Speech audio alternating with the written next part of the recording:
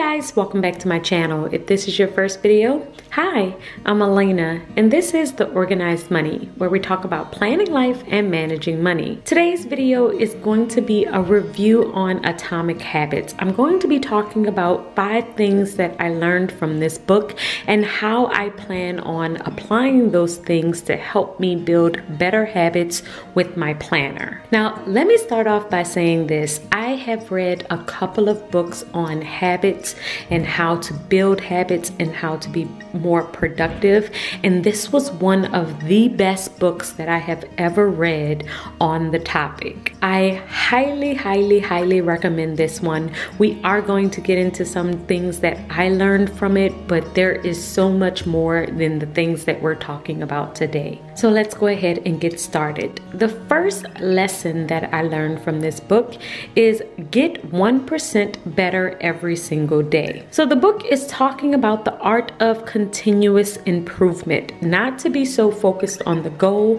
and actually be focused on your continuous improvement. And continuous improvement is a dedication to making small changes and improvements every single day with the expectation that those small improvements will add up to something significant down the line. I really agree with the statement to try and get a little bit better every single day. Anytime I have a really big goal that I go after, if I try and take it all in, I usually get very overwhelmed. However, if I make small little changes, little things that I do every single day, then I am more likely going to stick with the habit. So I plan on applying this one to my faith planner. I was having a major issue with not using my faith planner on a consistent basis, and it's mainly because it was out of sight, out of mind. So the first thing that I did was add it back into my system, my Franken-planned system. So it's actually in my planner, and now that I do that, I just make it a system of mine to make sure that I'm opening up my faith planner every single day. And now that I have this streak going of always opening up my faith planner, always opening up my Bible app, I don't want to lose it. So it has become a part of my system to open up my faith planner every day, which causes me to study God's word more often. Lesson number 2 is to focus more on systems instead of goals. I love this one because usually when we're talking about something that we want to achieve in life,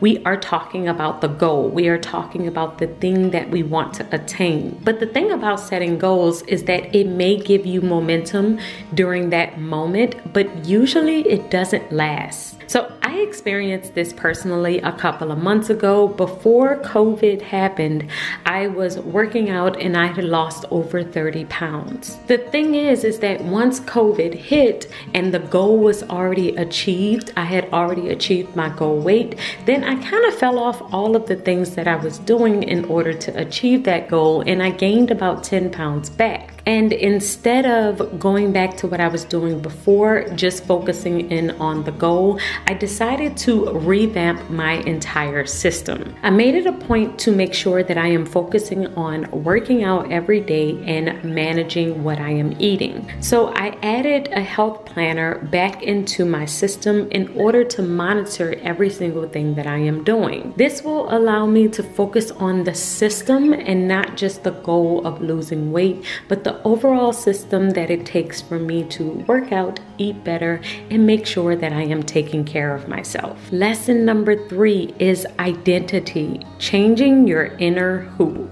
Now, this was not a concept that I had heard before, but once I heard it, it made absolute perfect sense to me. And that is, change is hard. It can be really tough to stick to new behaviors, but you have to focus in on changing your identity first. How you see yourself is how you will actually apply the different things you are doing in your life.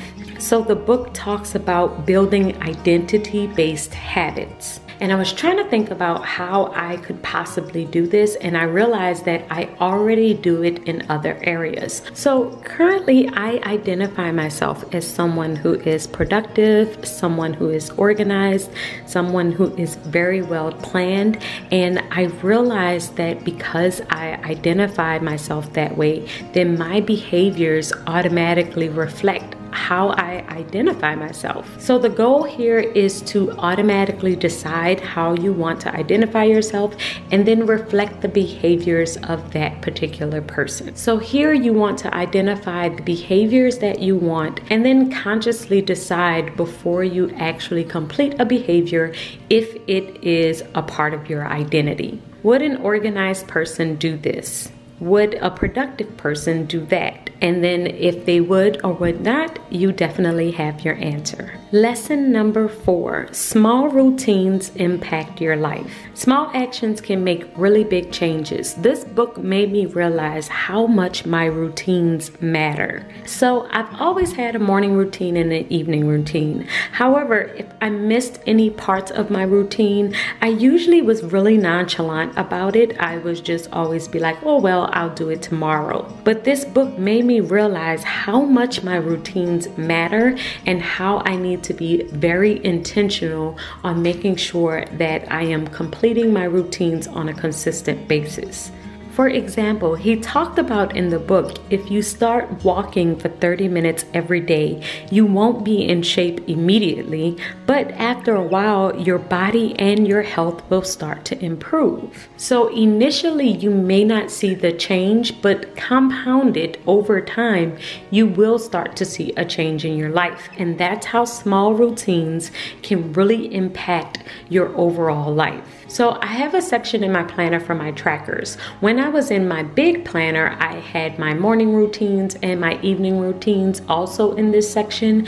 I had not had a chance to transfer it over, but this book definitely showed me that I need to make sure that I'm transferring it over and that I need to keep track of how much I am actually completing my routines on a consistent basis. Another routine that I want to keep track of is making sure that I am checking each one of my planners on a consistent basis. Each planner that I have is associated with an area of my life that I want to make sure that I'm staying on top of. I have a very small routine of checking every single one of my planners in order to make sure that I'm staying on top of that section of my life. Adding each one of my planners to the very top of my catch-all planner is a routine that I started last week that I want to keep going because it ultimately impacts how much I am actually getting done in each one of these planners. Lesson number 5, measure your progress. This was another lesson that was very profound to me because we often measure our progress by looking forward.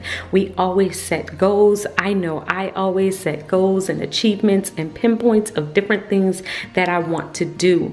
And in planning these milestones, we're usually trying to predict the future. However, when it comes to building good habits and breaking bad habits, one of our greatest struggles is maintaining awareness of what we're actually doing. He talks about in the book how the more automatic a behavior becomes, the less likely we are to notice it. And this is how we can gain weight slowly without even realizing it because it's a consequence of eating poorly and not working out. But usually it kind of sneaks up on us, and by the time we realize it, we're already 10 pounds heavier. However, backwards measuring can call attention to these invisible patterns because they make you aware of what you're actually doing. And since measuring backwards forces you to take notice of your recent actions, you'll be more likely to change them. So I'm doing this across the board in all of my planners, but the main one where this one really fits me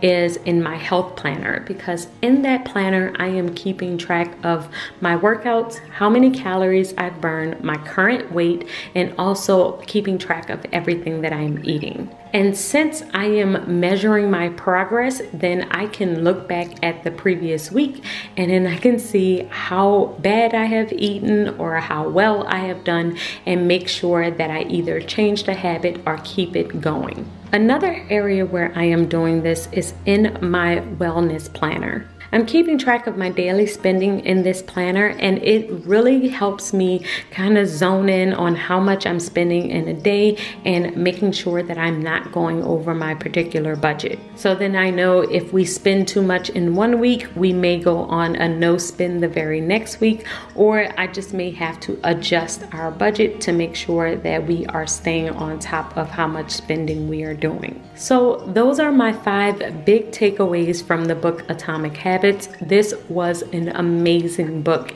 If you are interested in getting this book, then make sure that you check out the description box. I will have the link to it. It goes straight to Amazon and you can pick it up.